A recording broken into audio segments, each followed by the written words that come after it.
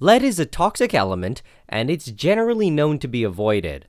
For survival purposes, you would expect lead compounds to taste bitter and terrible, but weirdly enough, a lot of them are pleasantly sweet. The most famous one is probably lead acetate, which has kind of had an interesting history. The ancient Romans used to make a syrupy sweetener called sapa by boiling down grape juice in lead pots.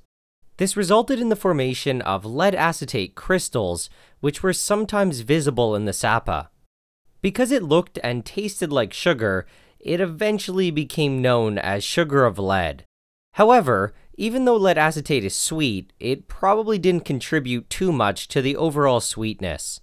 In modern days, people have replicated the Roman recipe, and they get a lead content of only about 850 milligrams per liter. Considering there's about 200 grams of sugar per liter, this isn't very much. It seems that the major reason why lead vessels were used over other metals was that it avoided the formation of bad-tasting metal acetates, like copper acetate. Until the 19th century, lead oxide or lead metal was frequently added to bottles of port or wine. As they aged, if they were exposed to air, some of the ethanol could be slowly oxidized to form acetic acid. The acetic acid would then react with lead to form lead acetate. A common myth is that people did this to sweeten the wine, but it's likely not the case. Just like with the Romans and the sapa, although lead acetate is just as sweet as sugar, there's not enough present to give any real sweetness. However, it can sometimes be enough to kill microbes and prevent the wine from spoiling. Unfortunately, the concentration was sometimes high enough to poison the drinker, so the practice was eventually stopped. By the 19th century, people were well aware that lead was toxic, but it was still commonly used in medicine. Lead acetate was found in many pharmacies, and it was mostly used to treat intestinal problems like diarrhea. It apparently works pretty well in small doses, but a lot of people accidentally poison themselves. Nowadays, lead acetate has only a couple limited uses, like in some men's hair coloring products or to detect poisonous hydrogen sulfide gas. It can also be used to make the high explosive lead azide, but that's pretty dangerous to do. In the future, I plan to do the much safer demonstration called the Tree of Saturn. Okay, so to make the lead acetate, we can do it in two main ways, either from lead oxide or from lead metal. I originally planned to only make it using one method, but in the end, I ended up doing both ways. To start things off, I'm going to show you guys the easier method, which is from the lead oxide. To do this, all I used was some glacial acetic acid and lead oxide that I purchased online. Instead of buying it, it is possible to make it yourself by tearing apart some car batteries, removing the lead dioxide, and roasting it to convert it to the lead oxide. Anyway, to start things off, I need to make roughly a 50% acetic acid solution. To do this, I mix about 55 grams of water with 55 grams of acetic acid. I continue to let it stir for a little bit, and now it's time to add the lead oxide. At first, I only add a small amount so you guys can see what the reaction looks like. The reaction between lead oxide and acetic acid produces lead acetate and water. Because I'm doing this in the presence of excess water, the lead acetate that forms is the hydrated form, lead acetate trihydrate. There's no gas produced in this reaction, so I think all the bubbling that we see is just from air that was trapped in the lead oxide. Also, because I'm not stirring anything, all of the lead acetate that forms dissolves into the lower portion. This greatly increases the density, and two layers have formed because of this. Okay, so at this point, I think I'm done playing around with things, so I dump in the rest. I then turn on strong stirring, and I wait for everything to dissolve. This reaction generates a decent amount of heat, and we can start to see some water vapor coming off. It dissolved pretty quickly, and it only took about 3 minutes to completely disappear. However, if you look closely, you'll see there are a bunch of impurities floating around, and I need to filter these off. This is very easily done by just passing it through a coffee filter. Once everything had been filtered, I washed the beaker and the filter paper with a little bit of distilled water. The funnel is taken away and I wait for things to crystallize. I left it out for about a day, but when I came back, there was still nothing. This can happen sometimes if there's no place for the crystals to start forming. So to get things started, I drop in some lead acetate that I already have. I also could have used just a little bit of sand or scraped the bottom with a glass stir rod. Right after adding it, we can see little crystals starting to form, and then it just takes off. The reason this happens is because the solution here has been super saturated with lead acetate. As the original solution cooled and as some of the water evaporated, the solubility of the lead acetate decreased a lot. However, because there was nowhere for the crystals to form, it was all forced to stay in solution. This leads us to having a concentration of lead acetate which is much higher than the normal solubility. So once I provide something for the crystals to form on, all of the extra stuff quickly falls out of solution. I left it for about an hour, and then I came back and broke it apart using a stir rod. All of the crystals that we have are quite small because they didn't really have time to grow. To get larger ones, the crystallization has to be much slower, and it has to occur over days or weeks, and not just minutes. At this point, if you don't care about the size of the crystals, you can just keep evaporating off the liquid until it's completely dry. The purity in either case is probably about the same, but I really wanted some nice crystals. So I went ahead and filtered the liquid portion through another coffee filter. Unlike before, the solution here isn't hot, so we don't have the problem of it cooling down and becoming super saturated. The only thing that will decrease the solubility is the evaporation of water, and this should happen pretty slowly. And just for good measure, I drop in some lead acetate to really make sure it doesn't get super saturated again. The filter has a bunch of lead acetate with it, so I leave it out to dry and then I combine it with the other stuff. Now it's just a waiting game for all of this to dry out and for the lead acetate crystals to form in the other bowl. Over the course of about a week, we start to see some nice crystal formation. I then left it for another week or so until all of the water was gone. I spent a few minutes admiring the crystals, but then it was time to remove them.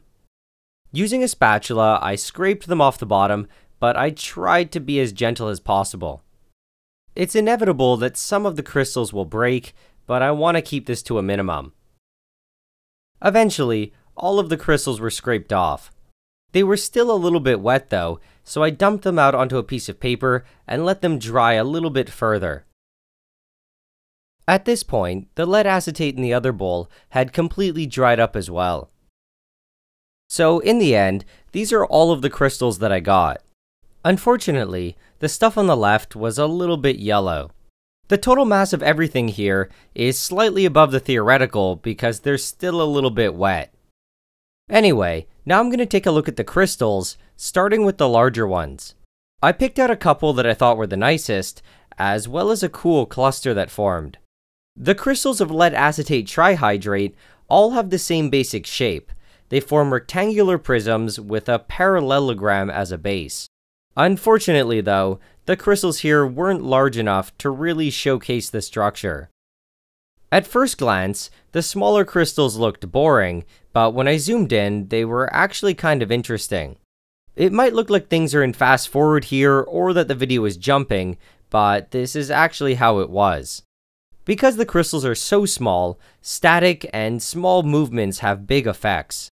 If I scraped the paper too hard, the needle would jump a little and cause the crystals to bounce. It took some effort, but I was eventually able to isolate one.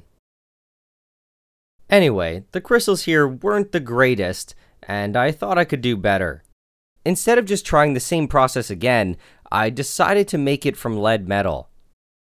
To do this, I'm going to need three things: lead metal, glacial acetic acid, and concentrated hydrogen peroxide. It is technically possible to use 3% peroxide and vinegar for the acetic acid, but I really don't recommend it because it's going to be super slow. Also, the lead acetate solution would be really dilute and it would take a long time for all of the water to evaporate. To start things off, I add 15 milliliters of water, followed by 81 milliliters of acetic acid. On top of this, I dumped in 75 grams of lead pellets. With everything loaded into the flask, I set up a cold water condenser. Above the condenser, I attach an addition funnel, which is preloaded with the 30% hydrogen peroxide. Then I turn on the stirring, and I start to add it slowly. The addition of the peroxide is exothermic, so the reaction mixture is going to start heating up. The goal is to keep adding it until the solution reaches its boiling point, and then to adjust the rate to keep it boiling only slightly. Okay, so in terms of what's going on here, when the hydrogen peroxide is added, it reacts with the lead metal to form lead oxide. The lead oxide then very quickly reacts with the acetic acid in the same way that we saw earlier in the video. The reason why we need the peroxide is because the acetic acid is not strong enough to directly oxidize the metal. Historically, when lead was added to wine, the oxidizing agent was just oxygen from the air. So in theory, if I didn't have any peroxide, I probably could have just pumped air through the acetic acid, but the reaction would have taken a really long time. After a while, the addition of the peroxide is not enough to keep it boiling, so I have to turn on the hot plate. Eventually, all of the large pieces at the bottom have disappeared, but there's a lot of small particulates still floating around. I tried to get rid of it by adding more peroxide, but I might have gone a little bit too far. I kept adding more and more, hoping it would disappear, but it didn't seem like it helped too much. I turn off the stirring and the heating, and the particulate quickly sinks to the bottom. I think this is mostly just finely divided lead powder, but I'm not exactly sure why it's not reacting. Anyway, regardless of what it is, it needs to be filtered off, but unfortunately, this can be a little annoying. A lot of the particle sizes are really small, so they easily slip past the filter paper. What I ended up doing was an initial filtration through the coffee filter to get rid of the larger particles, and then a secondary filtration to get rid of the smaller ones. For the second filtration, I use a little bit of sea light, and the solution that passes through is crystal clear. It was pretty slow though, and I think it took 2 to 3 hours to filter everything. Anyway, once everything passes through, I wash the flask and the funnel with a little bit of water. When this is done, it's time for the fun part, when I get to evaporate all of this water.